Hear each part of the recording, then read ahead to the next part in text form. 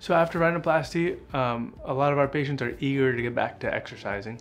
I can tell you that first week, you're not gonna wanna exercise with splints in place and with the pain and swelling after surgery.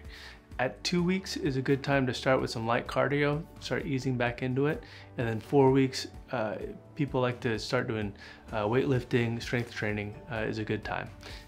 By 6 weeks, you should be back to full activities, including contact sports, as long as healing has gone the way it usually does.